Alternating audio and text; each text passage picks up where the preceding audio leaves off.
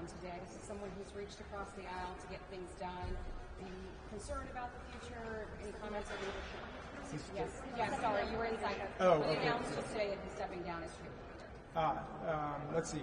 You've got to give me some time to gather my thoughts on that. I have a lot of feelings about Mitch McConnell from the second impeachment trial because I felt that he was appalled by what Donald Trump had done. He knew the truth about what Donald Trump had done, and yet he couldn't bring himself to vote to convict along with 7 other Republican colleagues who joined all the Democrats.